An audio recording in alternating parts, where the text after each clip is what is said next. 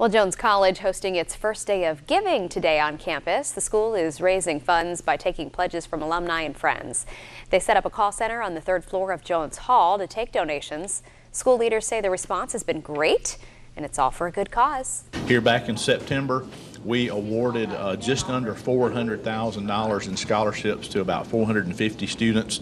So the fact that it will help students and faculty would be the primary reason why I would say, someone should consider giving to Jones.